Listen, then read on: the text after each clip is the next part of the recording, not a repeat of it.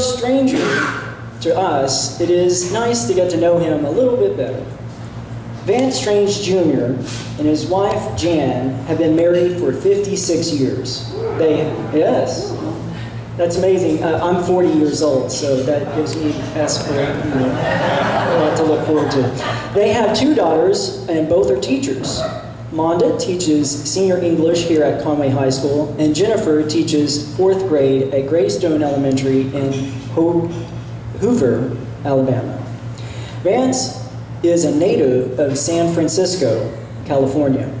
He graduated from Lowell High School, where he was a 3-year, 4-sport letterman. He played college football at Tulane University in New Orleans, graduated his junior year, starting his junior year, transferred to Hendrix College. Vance earned a Bachelor of Arts degree in Accounting and Economics from Hendrix in 1963. He later earned a Master of Science degrees from the University of Central Arkansas in Political Science in 1966 and Physical Education in 1971. Vance started his teaching and coaching career in the Conway Public School System in 1963. He spent 12 years as a college professor and coach at Hendrix College, the University of Central Arkansas, Henderson State University, and Austin College in Sherman, Texas. Vance was a 26-year veteran at J.A. Riggs Tractor Company, the Caterpillar dealer for the state of Arkansas. Vance was Riggs' resident enthusiast and otherwise known as Coach. In May of 2003, Coach became the 8th director of the Intercollegiate Athletics at the University of Central Arkansas. UCA's intercollegiate athletics program consisted of 15 men and women's sports. The UCA Bears were competing in the Gulf South Conference in NCAA Division II. He headed the first 3 years of the 5-year transition to NCAA Division I. UCA is now a member of the Division I NCAA Southland Conference. Vance retired in May of 2006. Vance currently serves on the board of directors of the Conway Fellowship of Christian Athletes Adult Board and the Hendrix College Warrior Boosters Club. Vance has served on the board of directors, and I don't know if anyone has a Snickers bar. This is going to take a while. 18 different boards, or maybe I'll just hold up the list. Okay. Please join me in giving a hip hip hooray, rip roaring welcome to the distinguished, honored, and beloved Coach Vance.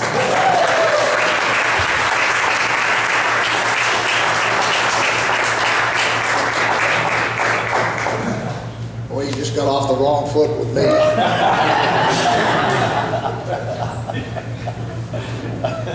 Thanks, Mike. Appreciate it. And talking about the coming weeks here, it's close to that time again when this community will be invaded by college students and high school students, all going back to their respective institutions of higher learning. And traffic will be unbearable, but we'll make it. One of the great things that these colleges, their staffs, their faculties provide us with is a tremendous economic engine, as I've said before here. But in getting this all started, I'd like to read a quote. How many of you know who, or what the name John Heisman means?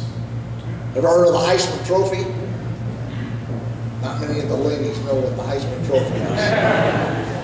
That goes to the best college football player each year. And the Heisman ceremony is quite a process of the election of that person for recognition. But John Heisman had one of the great quotes when he started coaching his college team. And before they went out to practice 2-a-days and 3-a-days, he said, "Gentlemen, it's better to have died a small boy than to fumble a football." So I'm sure that all of the coaches are getting ready to convey that to the young players that are coming out, whether it's in high school or college. And another one of my favorite guys, coaches that I I really thought a great deal of a guy named John McKay, who coached at USC and later in the pros. Got a chance to visit with Coach McKay several times at some of the football clinics that he conducted.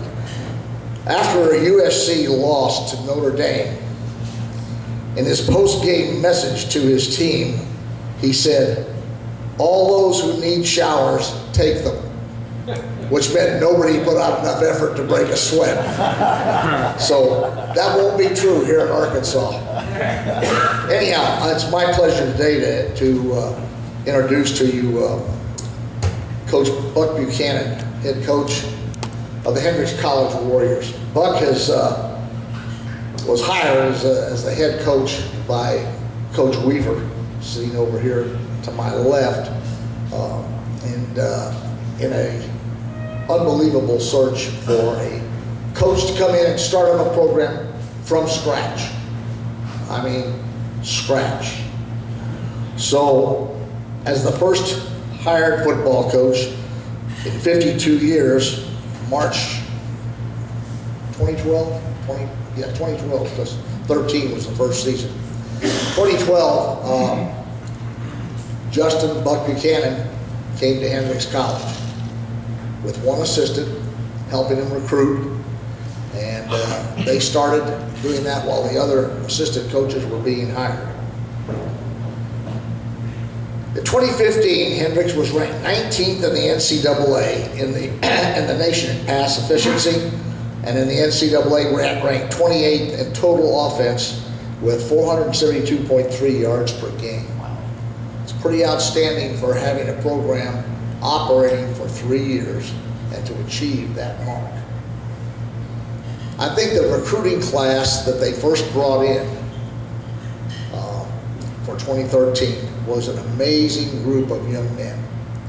And I think that their understanding of carrying the torch and setting the tone for the program for success in the classroom and on the field has passed its way down to the incoming classes in 2014 and 2015. In 3 seasons, Coach Buchanan has coached 11 all Southern Athletic Association first team selections, 6 second team selections, and 14 honorable mentions. He also coached 17 Southern Athletic Association Players of the Week and 6 D3.com National Team of the Week selections and 2 D3Football.com All Region selections. And this is absolutely unheard of. He will talk to you a little bit about some of the outstanding players and individuals, but as I know Coach Buchanan, he is all about team. He's all about putting things together and doing it as a team, and it's really important. His experience in rebooting programs came from Louisiana College, where after he played his college football at Austin College, where I did have a privilege of coaching at the home of the Kangaroos. He came to Louisiana College and helped restart a program that had been long dormant. I don't remember how many years, but it was a long time. So when you see what Coach Buck's all about, you'll have a complete understanding of what Division III intercollegiate athletics in the NCAA means to young men and women. Hendrix has 21 NCAA sports.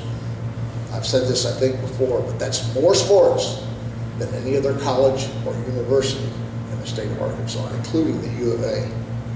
So I think it's an exceptional program, but the key thing to that is the quality of student athlete that they've been able to bring in. I mean, it truly amazes me to meet and visit with these young people that are part of this program and how they fit in to college life and how they fit into, we'll see this year as they graduate, into their community lives. But I think it's very, very important that we have an understanding of what D3 football is all about.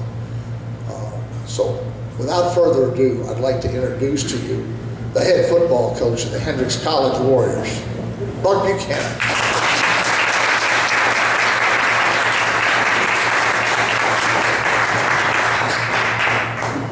Well, I should just carry Vance with me everywhere we go because he can pretty much just give me the introduction. I can come up here and say thanks and leave. So that works out pretty good. I do want to, for some of you may not have been at a game or whatever, we have a little hot video, about 2 minutes. We're going to show that video so you can kind of see what we got going. Then I'll tell you a little story. Maybe it'll make you laugh. And then tell you a little bit about us. You ready? Let's see.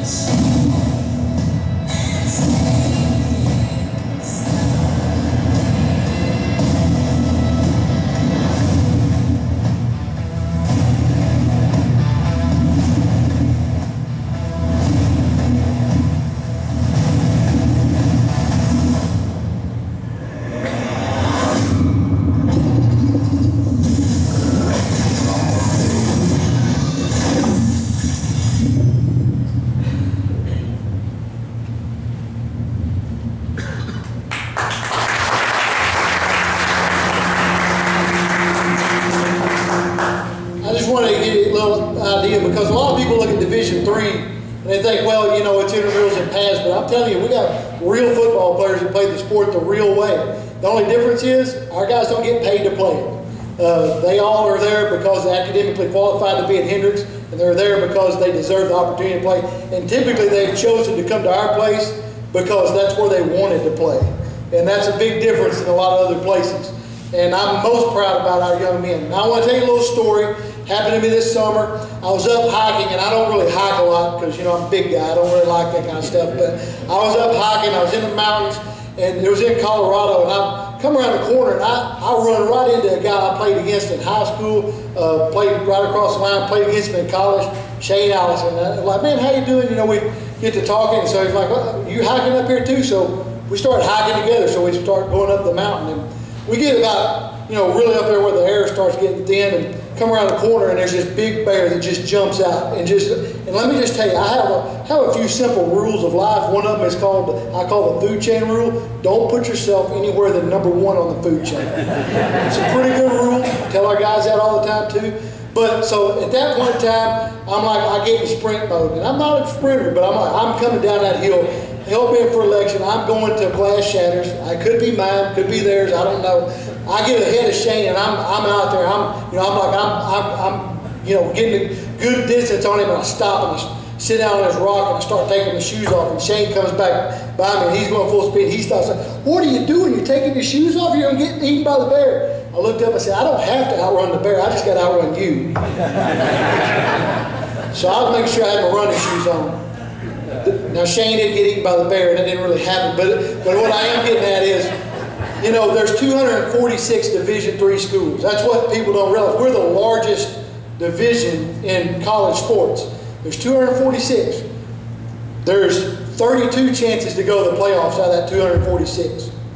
26 of those are conference champions. We were a conference champion. We were in the playoffs last year, and we put a ring on everybody's finger, and we're very proud of that. However, that doesn't mean that you have to beat all 246 at one time. We have to go out there and do our job to be the best we can do and the best we can be all the time. And that's what we really want to try to portray to our young men in our program, is that you want to be the best that you have and the best chance that you have every day you go out there to be your best and represent yourself the best. We have 28 seniors this year in our program. And David McCullum asked me one time, he said, well, how do you start a team from scratch? I said, well, we're going to start with a group of guys and just add flour and mix. So that's what we did, and we tried to build it the right way, and we've been able to do that. It's been great to have the young men that we have, and now we're in a situation where, yeah, we have been successful. We've been successful when no one thought we could even start football, much less be successful at it. So we've been able to do that. We've been able to overcome. But we still have to have this mindset of be our best every time we have a chance to go out there. We only have to beat the team that's coming to town on September 3rd. And we can't go 2-0 for that 1-0. We got to concentrate on that one game. Then there's only 10 teams that we play this year. It's guaranteed on our schedule. And we've got to worry about those 10 teams. And we only got to worry about that one that day. And that's no different than we've approached every day of our program from the time we've started, is be the best we can be when we have a chance to be that. And I feel like, even from this get-go, if we can put our best product on the field, we have a chance to be successful. Which really bodes well to the type of guys we have in Hendrix, because we're very, very, very motivated academically, athletically, you know, in our social realm. Everything about our lives of our guys, they're really motivated to be the best they can be. So we try to capitalize on that. And this, for our 28 seniors, is their last litmus test for life. It's your last chance to go out there and go to a fall camp, to play in a college football season. Most of our guys know that there's not a life after football. Coach Neal says this, our offensive coordinator, you know, we spend so much time preparing for so little return on investment in football. You spend all week to prepare for a 60-minute game that mostly runs the clock. And so there's not a lot of return on that. You don't have a lot of opportunities to put the show out there for how much work you put into it. So our guys that are seniors, that's a life lesson. And also, it's a lesson for all the younger guys to know that sooner or later the air is going to be out of the ball, and it's what you have left that really matters. Because you're going to spend a lot of time in your life without football than you did with it. Unless you go into coaching, you get to keep doing it. Because I promise it's nice to not have to go to work every day. It's just fun to do it. But this is the litmus test for us. And hopefully we understand that on a personal level with each of our players, so that way we are the best we are when we go out there and play, and then when we leave. It doesn't guarantee you're going to win, but it guarantees you the opportunity to go out there and give the best you got to have a chance to win. And I'm crazy enough to believe if we're the best we can beat anybody that lines up against us. But it doesn't matter unless we give our best. And our guys' focus this year, I mean, I know in the back of their minds they want to be 10-0. They want to host a playoff game. We want to go deeper in the playoffs. Last year was fun. We realized that. We got there, and everybody's like, man, we want to go do that again. I'm not going to say that we should have won the playoff game against Huntington. They were a better football team than us. They had more talent. But we could have won. We were in a position to win. We didn't get it done. Everybody got a taste of that, and we have everybody back willing to go do what it takes to get back there and do it again. And not only make our college proud, but make you proud, because we represent Conway, we represent Arkansas, we represent our community, and we want to be the best that we can be. We obviously, well, we are the best Division III football team in the state of Arkansas. We got that going for us. So we want to make sure we do that every year. But we really want to be a competitive national level. We are a nationally competitive school. We're a top 100 liberal arts school in academics. We want to be the same way in athletics. And I'm gonna talk just a little bit about that and about our team, but also to know that we're committed to that. Not just in hearsay, not just in what we talk about, but if you look at what we've done with our college, we have tried to build it the right way, especially with everything we've done in our athletic program. I got to give a lot of credit to our administration for letting us be successful. And it goes back to this one poem from Chesterton. It's called The Building. And it's one of my favorite all times. My coach gave it to us every year before we played because everything is based on that. It's called, I watched him tearing a building down, a gang of men in a busy town. With a yo-heave-ho and a lusty yell, they swung a beam and the sidewall fell. I asked the foreman, are these men skilled? The kind he would hire as if you wished to build? He laughed and said, why, no indeed. Just common labor is all I need. They can easily wreck in a day or two what builders have taken years to do. I asked myself as I went my way, which of these roles have I tried to play? Am I a builder who works with care, measuring life by rule and square, shaping my deeds by the well-made plan, patiently doing the best I can? Or am I a wrecker who walks to town, content with the labor of tearing down? We've tried to incorporate that mentality in everything we do, and that's just another reflection of our campus. If you look at what we've done, if you look at the buildings that have been changed over the last 10 to 15 years at Hendrix, what we've added with just with our part, just with the athletic venue that we have, we can compete nationally with what we have athletic venue-wise. No one comes to our campus and goes, wow, that's not very good. Everybody comes to our campus and goes, wow, I can't believe y'all have this. That's a tribute to our administration backing what we do on our part. But if you look at our SLTC or our new Welcome Center that's going in, it's putting those careful pieces together. It takes a lot to build that. It takes only a little bit to tear it down. But we've done those things that make us successful. If you look at what we've tried to do with our school, we've made college as affordable and accessible to young men, especially in our state. The initiatives that Dr. Satsui has done and some of the things has allowed us to have better players with better scores from right here in the state because we are from Arkansas. We are going to get guys from out of state, but we have to represent our community and our state because that's what we are and that's what we have to do. And we've been able to do that and be successful, and those are things that have been put in place that help us. And it's not that we give anybody anything. Everybody has to get what they deserve to come to Hendrix. But with having great facilities, with having those initiatives that can really get good student athletes there, having a great staff and a great support and a great academic reputation allow us to say, yeah, it might cost you a little more to come here, but your return on investment is going to be tenfold. And those are things that allow us to get those young men that you saw in that video. And we have great, great young men, not only in the classroom, but on the field. You saw Dayton, their number 6. He was a little All-American last year. That was the first one in Hendrix history. That's Division II, Division III, all NAI, that's everything. He was the best player at all-purpose in the country. And he's pretty special. But it takes a lot of things to happen to let that guy have a special year. The offensive line we have, 5 starters coming back, 31 games they've started. They make it possible for that guy to play. Our quarterback is an exceptional trigger man. He does a great job of making decisions. He's from Greenbrier. He's a local guy, Seth Peters. He's one of the best players in the country. But again, they're not out there by themselves. And then we have a really talented receiver corps that can go up and get the ball. You saw those 2 outside receivers. They're both 6'4", 6'5", and they're both physics majors and have almost 3 9s. So, I mean, not only do they remember the play, but they actually go catch the ball too. So those are bonuses. We don't have to teach the play twice. So, I mean, those are things that I think if you come and watch us play, you're going to see those type of athletes, but you're going to reciprocate that if you saw them in the classroom. Our defense, we have 6 senior defensive linemen that are going to anchor our defense. We have everybody returning at linebacker, and we have all but 1 secondary player returning. We return all but 1 starter from last year's team. The trick will be to make sure that we're not complacent and say, because we did it last year, we can do it again. And that goes back into that beating the guy that's in front of you, not the bear that you have to outrun. And again, I want to say a special thanks, especially Dr. Sue and Coach Weaver, for allowing us to be successful, because it can't happen without people above us. We've been able to grow. When we started, I talked to the Rotary Club over at Conway before we even had a player here, and told them what we were going to try to do. we've been able to do that because they've supported us in that endeavor. We went from 52 players the first year. We'll have 112 in camp this year. And that's systematic. We did that on purpose to build into what we wanted to become. We didn't want to be too big too fast. We had to have guys that were engaged in what we were doing in the program as well as on campus. Because we've already had a president of the student senate.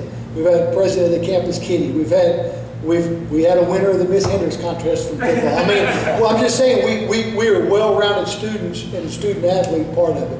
And that goes to say that we fit well within our campus. And I think it'd be hard to find anybody that would still doubt what we've been able to do when it would have been hard to find anybody that was really buying into what we were selling at first. And really a special thank you too to John Donald back there in his class, because they bought into a vision of faith, not only by us, but our administration, and what we were planning to do. Because it's hard to buy into something when you can't see it yet. It's a lot easier for these guys to come to our locker room, see our pictures on the wall, look at that ring and go, hey, I can be a part of a championship program. It was really hard for these guys to come in and say, I believe that we can do it. Now we've done it. Now we've got to make sure we can get back there and do it again. Again, if you didn't take anything from what I said, hopefully you took, hey, it's a good enough brand of football that you want to come out and watch. The price is right. We got the best price in town for the best show in town. And odds are, we're probably going to keep you in your seat till the very end. They told us we had to sell the popcorn out in the stadium. So last year at WashU, we had to let it go down the wire and win 53-51. But, so on a blocked field goal at the end. But just telling you, we have some exciting football games. And it's always fun to win. So we want to be out there. We play September 3rd against Austin College, my alma mater. It's the one time we tripped up last year and didn't play our best. We learned a lot about that. I don't think anybody's saying anything coming home from the game. I think we're going to be really excited to go out there and play this year. So hopefully that you have a chance to come out and support us and support the kids. And then more importantly that, sooner, it's going to happen real fast for these guys, but they're going to be in the workforce. They're going to be out here being hired next year. You're not going to find better young men than you can find in our program or at Hendrix if you're looking for somebody in your organization, because matter of fact, we had 40 guys stay this summer, get internships in Central Arkansas and be a viable part of our community. It's reciprocating. We appreciate your help and support for us, but these kids are going to give back to you just as much as well. So thank you for that. And again, thank you for our administration for giving us the opportunity, because I've been on a lot of teams that didn't have a chance to win. It's nice to go out there and know that you have a chance every time you step on the field, because you got people having your back. And if you didn't take anything else, hope you listen to the building, because we can all live our lives like that. Hopefully our kids understand that too. That it takes a lot of work to build something, but it only takes one or two to tear it down. And we don't want to tear down what we've started. I came to Hendrix, our staff came to Hendrix to build a program. Not start football and win. We came here to build a program. We want to be successful over time. We have a great freshman class coming in. We need those guys supported when they get here. If you see them around town, say thank you for starting the program. Thank you for capping off our building process. And now we want to continue to go out there and be the best we can be. All right, I'll open it up for questions. I had a chance to play Division I baseball years ago, and you're considered a student athlete, but because of the scholarship, I felt more like an athlete who happened to go to class. With Division III, how does that work? I mean, is athletics the priority for a lot of the players, or is academics? And that's a trick question to Dr. Sutsui. No, that's a very right question. No, it is important, because it's part of. That's part of why I'm at Hendrix. I played at a place like Hendrix. It matters to me. I mean, education was important to me, but so was playing football. I loved playing football. If you were to see our guys out there and how they, it's just as important to them to be on time at practice and be there and do everything that they asked to do as it is to be in class and get good grades. And that's probably the biggest difference. I think the other difference is, and it's a recruiting tool that we use, because we don't own anybody. We don't sign anybody on the dotted line and say, well, if you don't want to do it, sorry about your luck. I never go across from a kid and say, well, we missed on you, we were going to take away their money and give it to this guy, and you may not get to go to Hendrix anymore. I never have to have that conversation with anybody. So our relationships with our kids are on a real relational level, not on a business model. And I really enjoy that. I think that's my personal wheelhouse. I think I'm better at that. I'd rather have guys that want to be there and want to be a part because they're trying to achieve something greater than saying, you got to do this because we own you. And it's not like that at every scholarship place, but that is a big difference. And I think that we have tried to do a good job of creating a culture where people want to be just as, you know, accountable in our area as they are across campus. The other thing is, we know we're going to have a guy that has to go to Heifer Ranch and do something for a weekend one time. Or we have guys that have to go do an internship, or we have a guy going overseas in the spring. We got a guy going up studying in South Africa this spring. Had a guy in China last year. I mean, those are things that we don't deny our guys the educational opportunity for because we feel like they're going to be just as committed to doing what we're doing on the field as well. But with the mindset of you're preparing for life after football because this is not what you're doing for the rest of your life. And I think it's a balance, but I also will say that, and even when I interviewed, and Coach Weaver could tell you, and the committee could tell you that we don't also want a double standard and say, well, yeah, in biology lab, we want you to win and want you to be accountable to that because you're going to be a doctor. We don't want you to go out there and go, well, it's okay if you lose because you're going to be a doctor and be successful. There's no double standard there, and that's a fine line. And I think that people that don't have that concept of student athlete have a hard time going back. I'm pretty sure they would have never hired me if I wouldn't have been a good student part of student athlete at Austin College, a school just like Hendrix. So, because I understand that, and trying to create that culture where that's valued is important.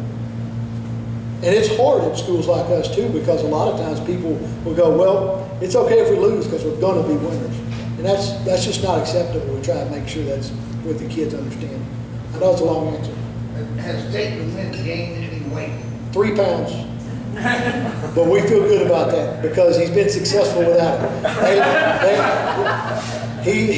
I'm telling you, to laugh at him when he gets off the bus, but everybody cries when he gets back on it because he doesn't look like a football player. He's about that big around. But again, he want to make you laugh and make you cry.